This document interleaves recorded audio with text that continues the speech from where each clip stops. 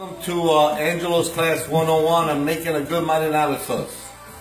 Number one, you need good background music, if you can listen to it. Number two, the main ingredients to make a good marinara sauce is simple. Fresh peeled garlic. Second thing is San Marzano tomato. Actually from San Marzano, Italy. These are the best tomatoes that money could buy to make a marinara sauce. To use these tomatoes, you need no sugar like most people put in. 3, fresh basil. And 4, extra virgin olive oil, also from Italy. And to all those foo-foos out there that think that you put oregano or you put onions, you're all full of shit.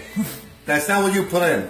These are your main ingredients to making a good marinara sauce. Marinara sauce comes from the term marinara, from the ocean. It was created on a boat in the ocean. When a fisherman went to make something to eat, he had nothing but a can of tomato sauce and garlic and a little bit of olive oil.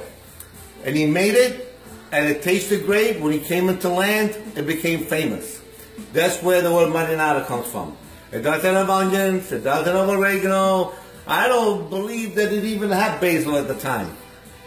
So these notions of what all these food chefs tell you, they're lying. So these are the ingredients you need. Now I'm going to show you how to put them together.